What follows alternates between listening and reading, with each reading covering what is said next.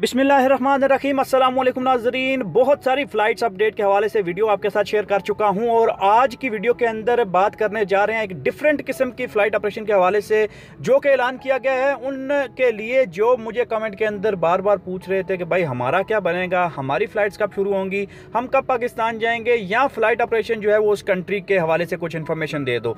तो आज हम बात करेंगे उस कंट्री के हवाले से जिन्होंने रिज्यूम की है इंटरनेशनल फ़्लाइट्स को, जो कि रियाद एयरपोर्ट से है। और हम बात कर रहे हैं सऊदी अरब की। सऊदी अरब के हवाले से आपको खबर देते चलें, ARY न्यूज़ के जो ऑफिशियल चैनल्स हैं उनके हवाले से, उनके रेफरेंस से आपको जो है वो खबर दे रहे हैं। और उनका कहना है कि Saudi Arabia resumes international flights operations from Riyadh airport. तो उन्होंने रिज्यूम किया है इंटरनेशनल फ़्लाइट ऑपरेशन को जो कि रियाद एयरपोर्ट से है।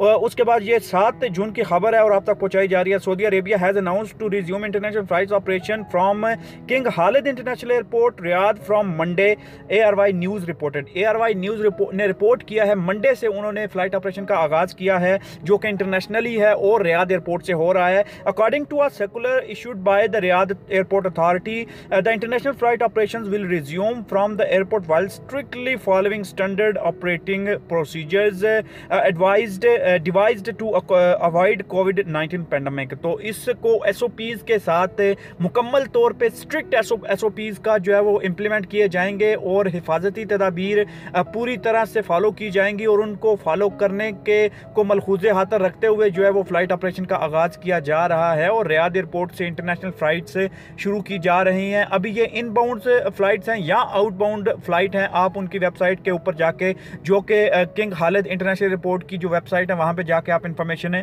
ले सकते हैं। All passengers who wanted to travel to and from Saudi Arabia would be able to avail the facility after flight operation resume at the airport on Monday. तो जो भी जो सफ़र करना चाहते हैं टू और फ्राम सऊदी अरेबिया वो इस फैसिलिटी को ले सकते हैं आफ्टर फ्लाइट ऑपरेशन रिज्यूम। जब फ्लाइट ऑपरेशन रिज्यूम हो चुका है उसके बाद इन फैसिलिटी को हासिल कर सकते हैं जो कि एयरपोर्ट पे दी जाएंगी। और मंडे को ये चीज़ जो है वो इसका आगाज़ किया गया है। The terminal 2 of the Riyadh airport would remain functional for the flight operations as empty planes would be allowed to land at the terminal. तो टर्मिनल 2 जो है वहाँ पे एम्प्टी प्लेन, जो खाली जहाज़ हैं वो लैंड करेंगे और उसके बाद वहाँ पे जो है वो ऑपरेट की जाएंगी ये फ़्लाइट्स, जो कि इंटरनेशनली तौर पे इनको आगाज़ किया गया है, इनको ऑपरेट किया गया है।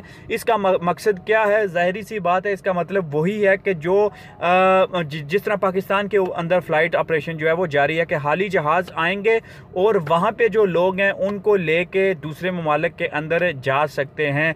इस तरह की फ़्लाइट जो है वो ऑपरेट की जा रही हैं। 11 airports will be used in the first phase as Saudi Airlines will be granted permission to operate from and to Riyadh, Jeddah, Dammam, Medina, Qasim, Abba, Tabuk, Jazan, Khail, Al-Baha and नजरान। तो ये Saudi Arabia के कुछ जो है वो airports हैं जिनका मैंने नाम लिया है और इन एयरपोर्ट्स के ऊपर आपको बताया जाए कि इनको परमिशन ग्रांट की जाएगी। और ये आपको एयरपोर्ट के हवाले से खबर दे रहे हैं। 60 flights will resume each day in the first phase report routers. तो वो कह रहे हैं कि जो 60 फ़्लाइटें हैं, 60 परवाज़ें हैं, उनको रिज्यूम किया जाएगा हर रोज़। जो पहला फ़ेज़ होगा उसके अंदर हर रोज़ 60 परवाज़ों को जो है वो डील किया जाएगा, उसके अंदर उनकी 60 परवाज़ें चलाई जाएंगी।